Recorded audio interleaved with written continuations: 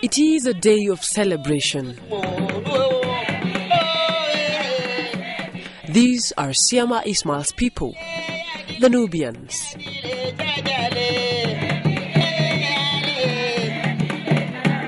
And this is their culture. Siyama loves promoting her traditions.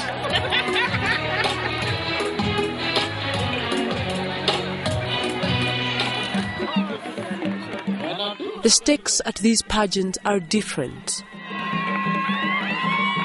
Contestants are competing for the chance to represent their people.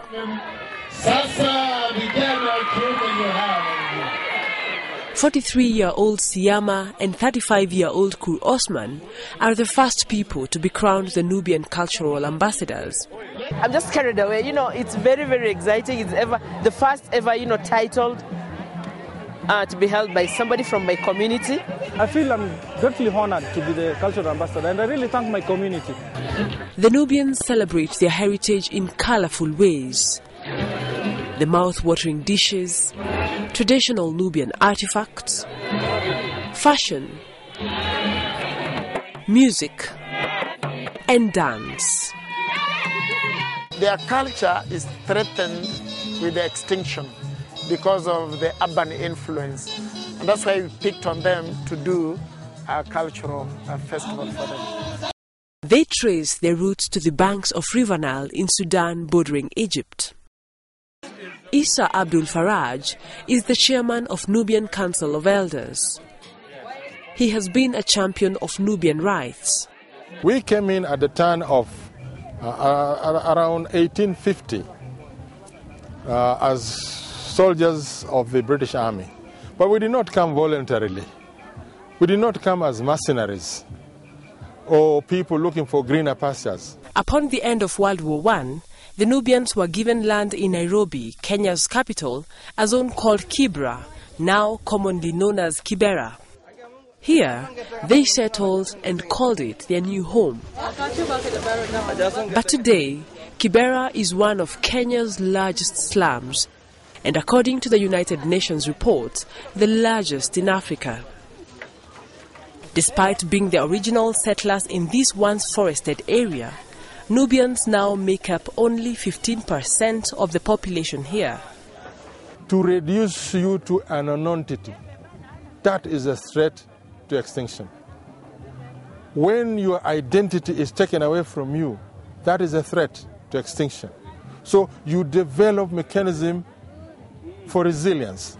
The main one for us is the culture, the distinct culture. We've been bombarded from left, right, and center. So survival instincts has brought us together. We are the most tightly knitted community, retaining our original culture for survival. Siyama, a mother of two, is a social worker.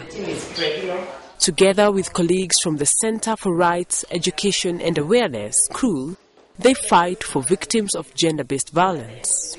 She's been on the forefront to champion the women and the girl child rights.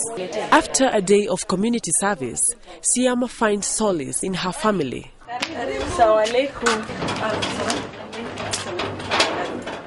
The apple has not fallen far from the tree. Her mother was once awarded in 2005 as the Queen of Rogusu, or Queen of Nubian Dance, by Zidugua, an organization that promotes Nubian culture. Zidugua is a Nubian phrase meaning add strength. Sometimes accessibility to where I'm going. At times, I have no funds. At times, I'm actually not employed by anybody. I just volunteer for different organizations. Siyama is not content with only being a social worker or cultural ambassador. I'm an artist by profession. I love theater. The name Siyama in Arabic means the first. She now acts as the first cultural ambassador ever of the Nubian culture.